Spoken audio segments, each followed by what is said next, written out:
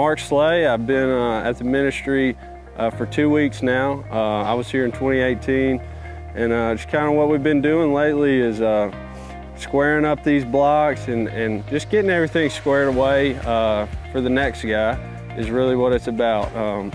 Just so these new guys see hard work being put in and that we care about what we do here. That it's important to us and that we're learning those skills and how to apply them in the right way, sober and serving the Lord.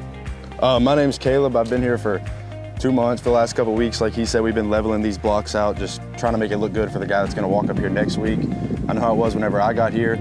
The welcoming, everything's dang near perfect because everybody really tries to make it better for the next guy.